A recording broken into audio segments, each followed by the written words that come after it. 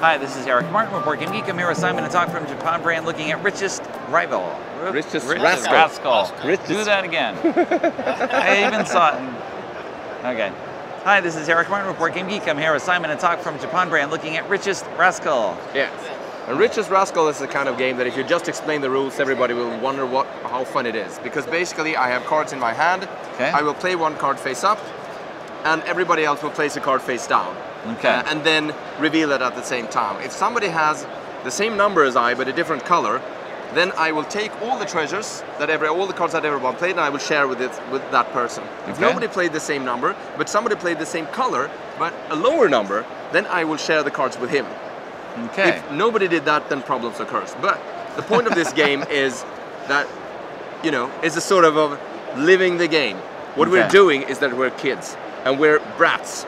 So we're like taking out our toys, and I'm like, look at my glove. It's great. Look, I mean, this was worn by whatever, and you start role playing. And the other guy's like, yeah, but look at my toy house. My toy house is equal as cool. And I'm like, yeah, we're pals, right? Let's take the other guy's toys and just share them with each other, won't we? Okay. And if somebody plays another glove, but it's better than mine, it's like, hey, who are you? Hey, you're not my friend. You're not my pal. So it's a kind of a game that is a sort of more the beer and pretzels type of game. Yes. Because in the end, you will have a lot of toys because you will have shared toys. And the idea with sharing toys is that I can either just divide them and say that you get this and I take that. Is that okay? And you say no, they stay. Or I can take all the cards like, you're my pal. So you divide them and then I'll get the first choice. Okay.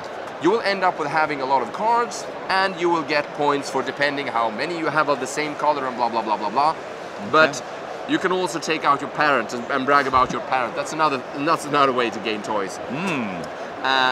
And these counts as a joker at the end. So for example, if you have a lot of these toy houses, you can actually sort of count the parent as a toy house. So you'll have 6 of the same, which is a vast score, stuff like that. Okay. But the most fun with this game is actually starting role playing and starting trash talking each other, and you know, having pretending to be a kid who just brags about his toys. Okay. Thank you very much. Thank you. A review of Richest Rascal.